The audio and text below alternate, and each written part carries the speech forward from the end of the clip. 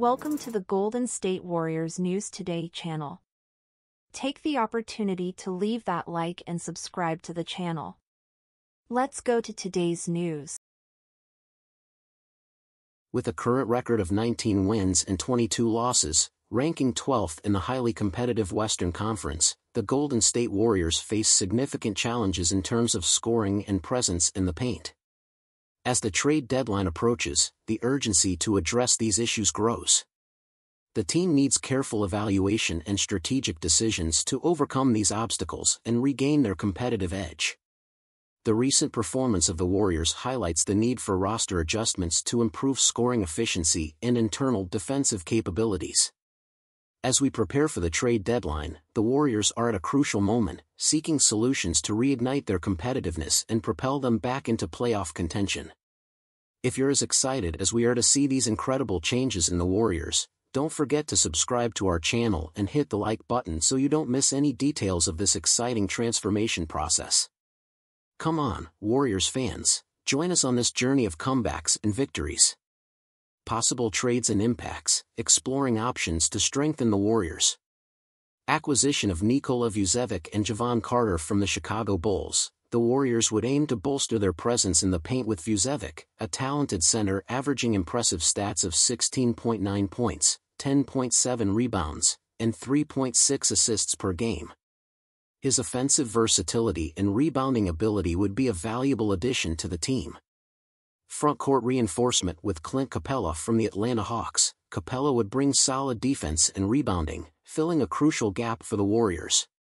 In exchange, the Hawks would receive players who would contribute to their rebuilding efforts.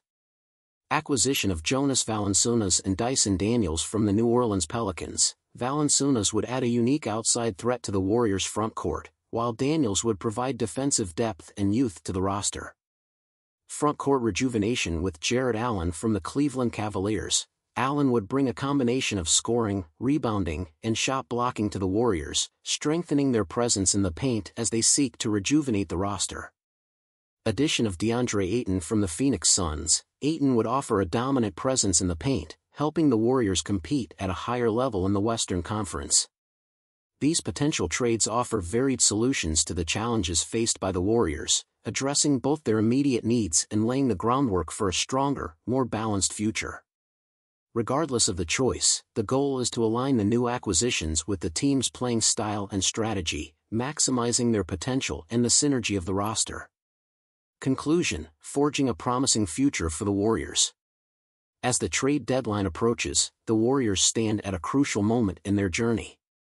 The potential roster changes offer exciting opportunities to revitalize the team and enhance their competitiveness in the Western Conference.